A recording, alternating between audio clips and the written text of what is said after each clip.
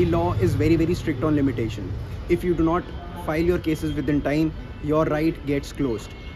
For example, under the Negotiable Instruments Act, it provides the limitation to send the legal notice, to file the reply, to file the complaint. And if you fail to send the legal notice on time or file your complaint within time, then your right to file a complaint under section 138 of the Negotiable Instruments Act gets closed.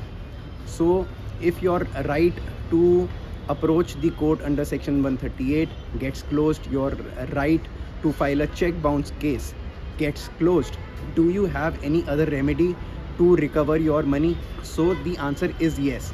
Under the civil law, you can file a civil suit for recovery. You can use that very same check as evidence showing that there was some liability on the other party to give you the money. Though the procedure in civil law is slower as compared to the criminal law, but you can very well recover your money using that check and filing a civil suit for recovery.